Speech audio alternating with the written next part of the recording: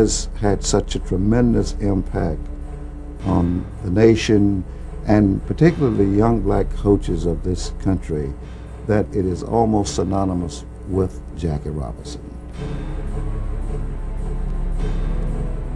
I'm sure the opportunity for me to be a head football coach started in 1979 when Willie Jeffries broke the color barrier. There could not have been a better man to be selected for the person to break that color barrier. Prior to 1978, there had never been a black head coach in all of Division I-A college football. The NFL hadn't had a black coach since Fritz Pollard in the mid-1920s. The stigma was the residue of prejudice that an African American somehow couldn't lead. 1979 was a time that most athletic departments, most front offices weren't even thinking of black head football coaches, weren't thinking of general managers, weren't thinking of anybody really in a position of authority. Black coaches were absolutely unheard of. To even suggest that a black individual be an athletic director or an associate athletic director was laughable. It's mind-boggling that you still didn't have a black head coach at a major university. And the reason I'm saying that is because they had such a preponderance of black players on the team. There were some teams that were like closed shop. I mean, no matter what your credentials were, you weren't going to get the job if you were non-white. The black coach automatically became the assistant coach, regardless as to his record, his philosophy of life, whatever. Before Willie Jeffries, Wichita State had gone through 7 head coaches in 15 years, but had only 1 winning season to show for it. Desperate for someone to recruit more African-American athletes to the plains of Kansas, the school was willing to break an invisible barrier. We had our struggles, no question about it, and at times it became very difficult to sell college football. What Ted Bradyhoff wanted more than anything was a winner. He was Barnum, Bailey, and Ringling Brothers all rolled into one. He thought it would bring some publicity to the university, but at the same time, he wanted a good football coach. I don't think he wanted tokenism. Their program at the time wasn't doing very well, so why not take a chance on a guy who's been unbelievably successful at this level? The other people involved would probably say, oh, race didn't play a part. That's garbage. Certainly it did, as far as I'm concerned. I know it did. A lot of people were apprehensive about, you know, can a black coach at this level? One of the reasons given for not hiring head football coaches is they can't raise money with white alumni, can't lead white players on the teams. Anything of controversy that entered that equation was going to be used as an excuse to get rid of them. You didn't win, they would say, oh, well, we told you so, black coach can't win, a black coach can't handle this program, this is too big a program. Wichita State wanted him so that they could recruit fast black players from the East Coast. I think I asked specifically, you know, what part is race going to play in your recruitment process? And he kind of looked and smiled and he said, Dr. Rogers, I don't believe race is going to play a part in my recruiting process at all. Jeffries had turned his alma mater, South Carolina State, into a powerhouse, capturing a black national championship in 1976 and producing a 50-13-4 record in 6 seasons. He had to choose whether to remain in his comfort zone or become a highly controversial symbol. Really did not want to leave his alma mater because he loved this institution, but he wanted to go because he was getting ready to make history. I'm sure Jeff had his dream, but they never included being the first coach. I mean, because you had nothing to cause that dream. I said, well, if you ever want to move up in the coaching ranks, I should take this. And I think it might open the doors for other African-American coaches, even if I just hold my ground. A lot of our hopes were riding on Coach Jeff because we thought he could help level out the playing field. I would like to give my purpose for being here in Shaka country. It's to build and develop a winning football team. The impact of his hiring opened up doors because it let coaches know that a barrier has been broken, and usually first give hope for more in the future. He led the way. A lot of coaches really took note, and it really gave so many minority coaches hope. But not everyone embraced the notion of an African-American coach, no matter how glittering his credentials. Wichita State tiptoed its way through this minefield. He was in the spotlight, certainly from the community, a conservative community, a community waiting for a black head football coach to make a mistake. We knew the athletic director and the committee that selected him, they were interested, and they would stand with him, but he didn't know about the faculty or the fans or the Wichita community.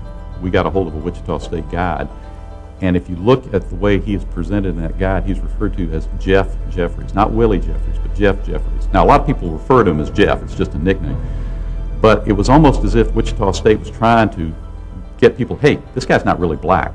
A person associated with the Shocker athletic program explained it to me. They said, well, the Shocker athletic officials think that Willie is just a little too black, so Jeff would be a more acceptable nickname for him. Jeffries and his family also faced more direct forms of racism, which included the loss of at least one recruit. He apparently was honest about it. He said, I can't play for you because you're black and I just don't want to play for you. Jeffries' reaction was, he was happy to find that out now instead of on 4th and 1. It was rough. The first year, we had a lot of nasty phone calls, N-word phone calls, stupid N-word, whatever. You know, you shouldn't be here. Some of the things that people say, I think is mean, cruel. But I've always taken up for him. I've had a couple of serious altercations in the stands. I went into Coach Jeffries, and every time I went in there to crown his shoulder, he ended up crowning my shoulder because of all the things he was having to endure as a head coach who just happens to have been black. I'm sure that there were some times when he may have felt, what am I doing here? What can I do at Wichita State that's going to change people's minds about whether African American could be a head coach at a white school or not? Others are watching. Others' futures are dependent upon what you do or you don't do. I think he knew that, and he was willing to take that chance, not just for himself, but I think he understood he was carrying a heavier load on his shoulders, and he carried it well.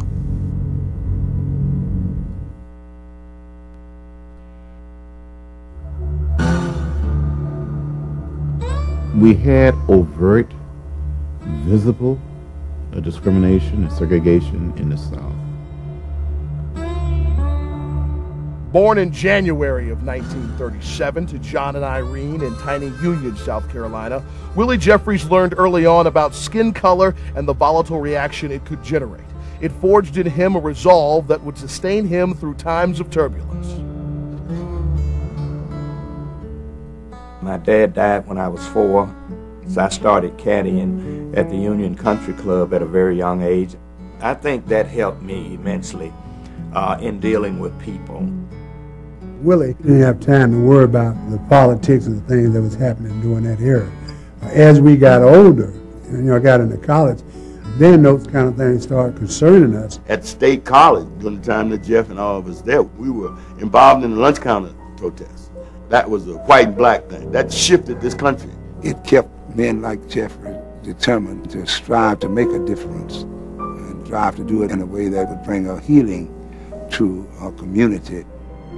It was in this tumultuous atmosphere in the spring of 1961 that Jeffries took his first head coaching job at Grenard High, the all-black high school in Gaffney, South Carolina. We had to use the hand-me-down equipment from Gaffney High School, and we were happy to have it because it was new to us, and it was better than what we were using before. When the team was becoming famous, they allowed us to play over at the white high school. At halftime, we were not allowed to go into the dressing rooms. If we had to go to the bathroom, we had to form a circle, and the person would have to go to the bathroom there in full view of the people in the stands. Despite the squalid conditions, Jeffries won 3 consecutive state championships in his 7-year tenure at Grenard.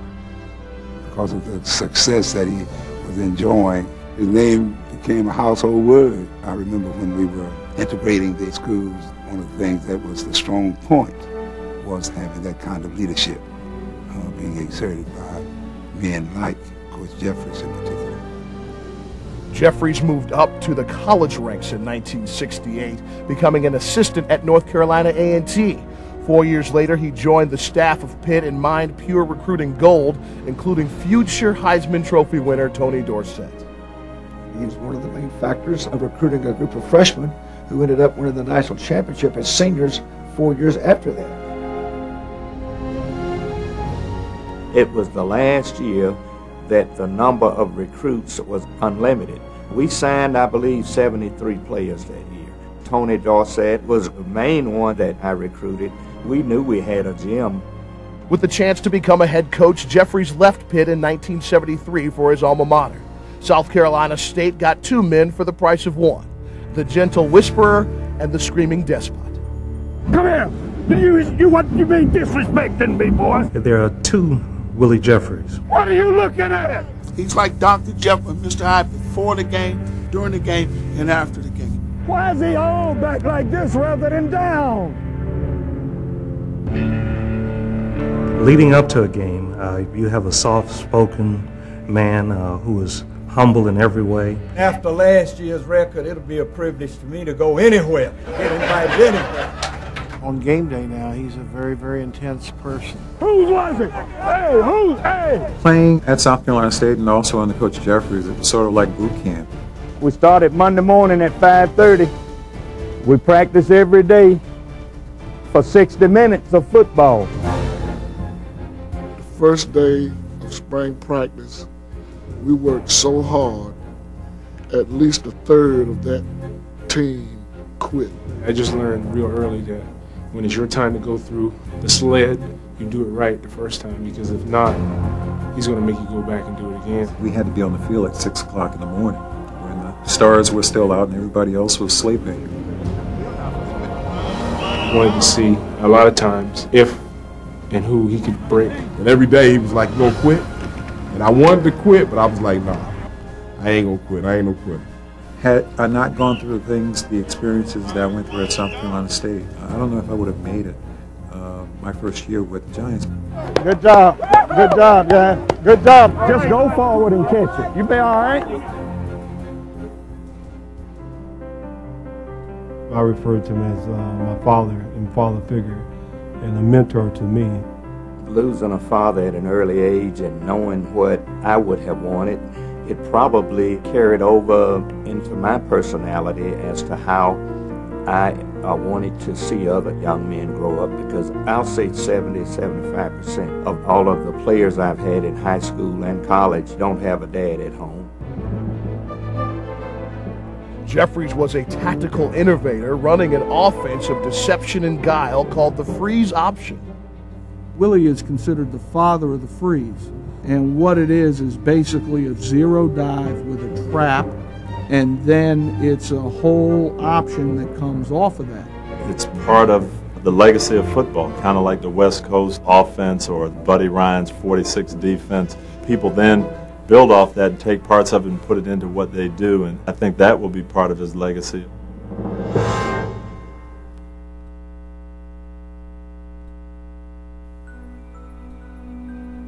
Not many are called, but those who get called must answer. And if you answer, you got to perform.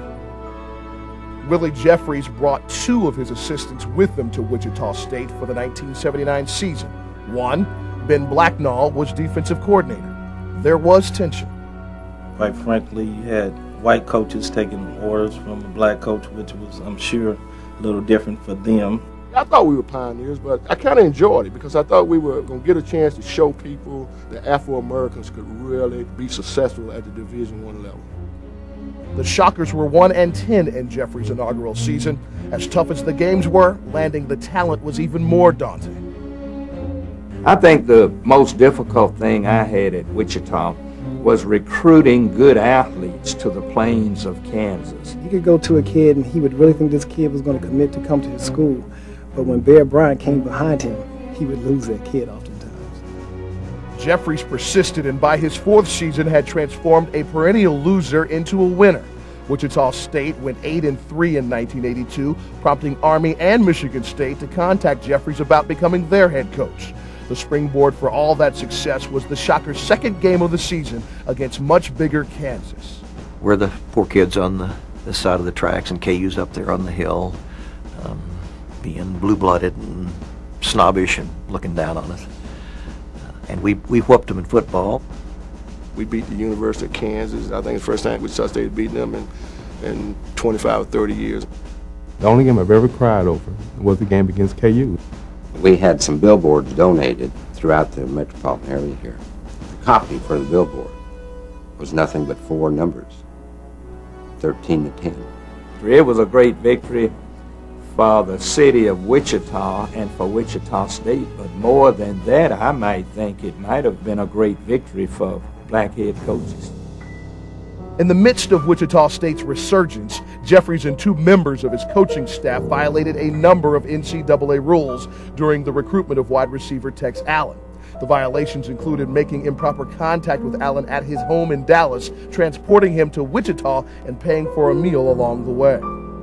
They brought the kid back to Wichita, and when they arrived in Wichita, the NCAA investigator was waiting for them on the campus. Coach Jeffries gave the recruit money for transportation home, and that he phoned the recruit's parents and asked them to lie about the trip. Because the school's basketball program had been punished previously by the NCAA, the penalty for the football team was more severe than normal. 2 years probation, no bowl games, and the loss of 10 scholarships. When you have trouble in your program, when you have violations that are clear violations, picayune or not, the buck stops at the head coach. Whether Willie knew about them or not, it's still his responsibility to run a clean program. Knowing you're under a microscope and to have this happen, that was really a tough blow to me in my coaching profession. A huge disappointment to me, and I think to all of our black coaches. After the NCAA sanctions took effect, recruiting became more difficult. According to the Wichita State Athletic Department, the number of black players fell from 43 to 33 during Jeffries' first 4 years as head coach. Yet the perception still persisted that the program was overloaded with black players. Being a black head coach in that 1A setting at a historically white school, where they just felt that there were too many black players out there and we were losing games. And one guy said, "What are we now, the Grambling of the Plains?" He may have worked extra hard to recruit white athletes to dispel the idea that Wichita State was going to become the Grambling of the Plains. A year after Wichita State was put on NCAA probation, the Shockers fell to 3-8. After the season, Jeffries resigned and accepted the head coaching job at another historically black college, Howard University. He probably knew that he had to go. Whether somebody said you have to go and take the next available job, I just don't know that. His troubles with the NCAA cost him his job. Within a few years after Willie left, the football program was killed by the university president. If Willie Jeffries had not left or been forced to resign, Wichita State might still have a Division I football program. In just 3 years, Jeffries transformed Howard University into a winner before leaving in 1988. But in 1991, the NCAA placed Howard on probation for violations that occurred while Jeffries was coach. For Jeffries, his college head coaching career would end where it began, at South Carolina State.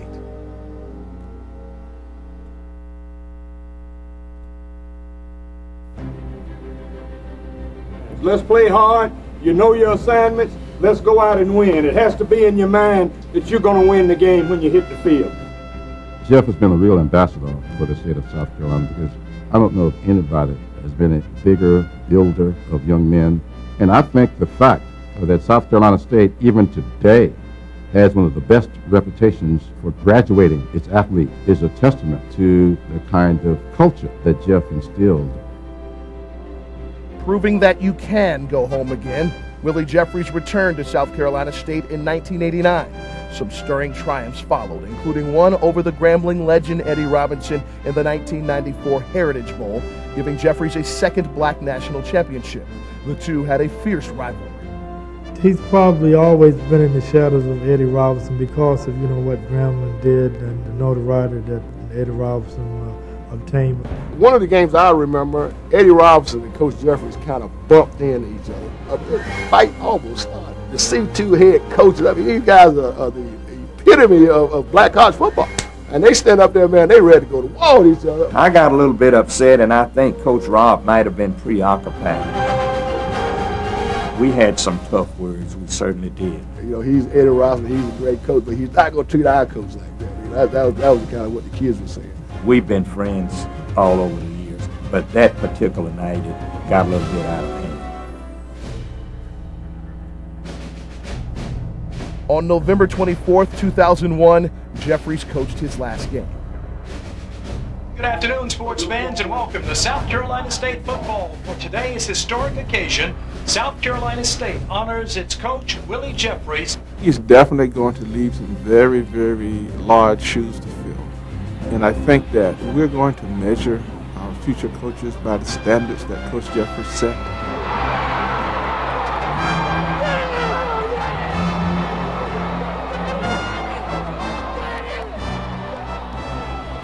You all knew how it was going when we were 1-5.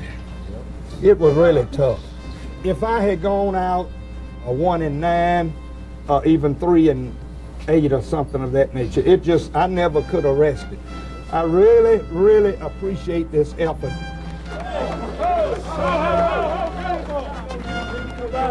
This is yours, game ball. Thank you. Thank you.